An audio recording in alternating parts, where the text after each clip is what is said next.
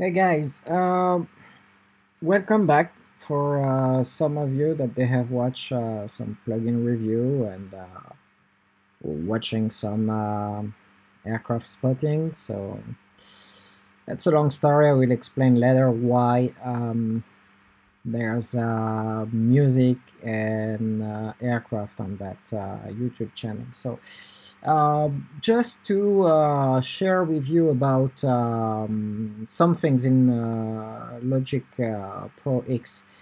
I've been recording a project since the last 2 or 3 weeks, and I have discovering one things about Logic, and I can't explain why Logic have that behavior, but I can tell you that if you are experiencing cracks, pops, any annoying noise, crack sounds, anything, and you don't know where that coming from, I think at some point your project are corrupt somewhere, and it's something's wrong somewhere in your project. So um, let's just try to review some stuff that people have already talked on YouTube. For example, on the view meter of the CPU, you can see if you are peaking at the 100%, and if you're peaking, like, yeah, of course you're going to get some crack and noise. There's the transfer here. Of course, if you get the 100%, it's not going to work well. By the way, there's another things. I work at 96 kilohertz. There are some people that working less, like 48 or 88, and even you try to change from 96 to 88 or even 48, if the symptom of cracks pops continue, it's not your computer. It's not the buffer size. Let's check. Where is that? Preferences. So sorry, it's in French. It's not in.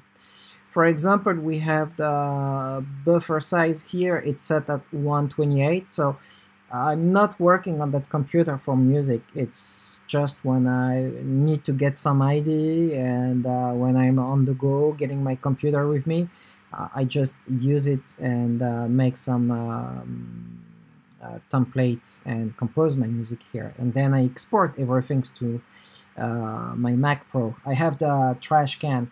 So the difference between that computer and the trash can, it's here I have 8 core, and I have 12 core, and more than 64 gig RAM. So the trash can Mac Pro should handle Logic X easily. But as I said, when I was doing that project here, the project 1041, it was a lot of things when I was using, of course, sync plugin. If I remember, I have used EF1 plugin here. So when I have used that plugin here, a lot of crack sound, and it was very bad. And even I was using external instruments, again, noise, and noise.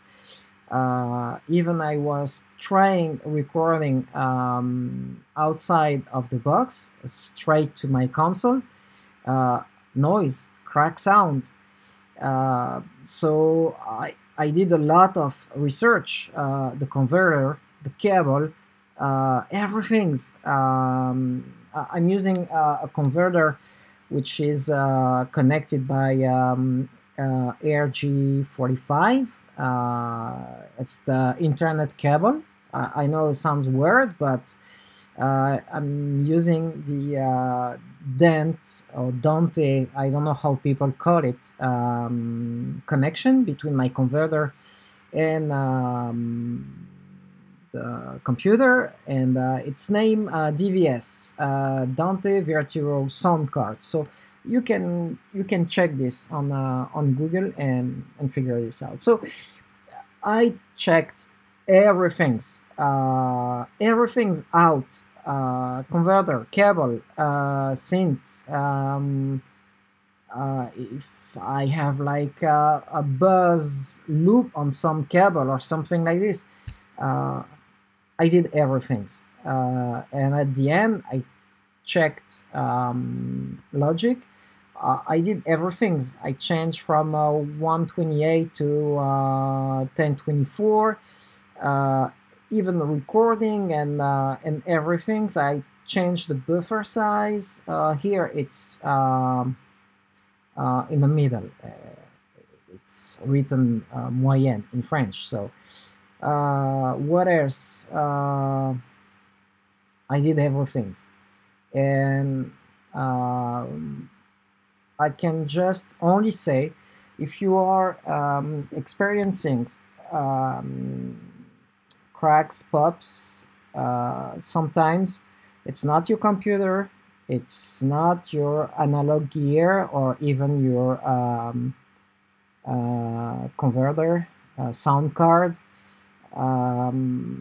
It's just the project in Logic. So the things that you can do, that's what I did. I have created a new project. I have get a copy of most of the MIDI file that I have written, and I have export everything to another session. So since I did that, everything's worked perfectly. So I know it's a recurrent problem that people have and lose a lot of times. In my case, I have lost like I think a week to try to understand what was the problem. So at some point, when you have cracks and pops, take a look here. It's if it's the computer, or even if you are picking red here on your channel, that's normal, because you are overloading about the sound. So it's like you're picking up 0 dBFS. But if you're not picking over 0 dBFS, and if your computer performance is fine, and if you are fine here, so other cracks and pops should come from the project, and you should just not use that project again.